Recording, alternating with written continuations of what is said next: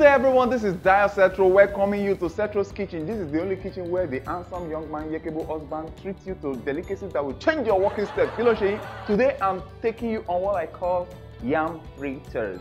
Otherwise called in Yoruba language, Ishu Ewura in what we call OJOJO. OJOJO lanso bagbe. Okay, the main ingredient in making this what we call yam fritters is what we call Ishu Ewura in Yoruba.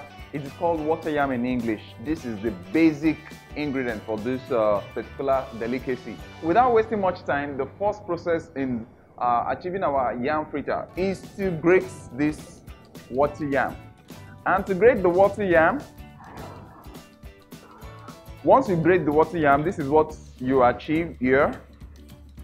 And it's as easy as A, B, and C. This is just how you achieve the grating.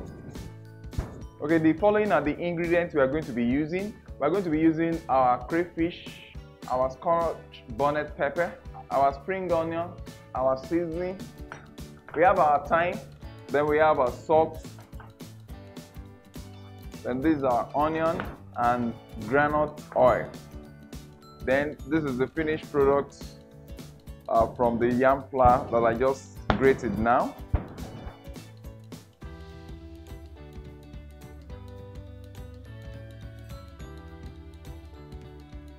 So at this point, we had our scotch bonnet pepper, we had our crayfish,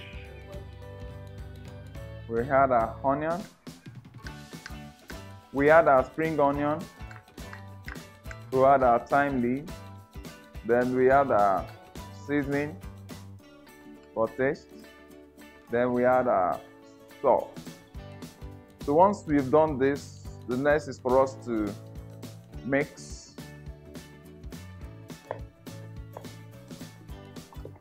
Once we've achieved a proper mix, we'll be dropping the balls into the hot frying pan.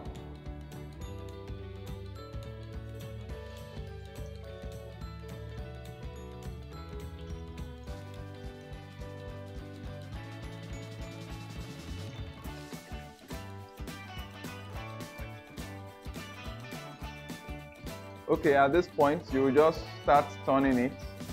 When it's golden brown, you just start turning it.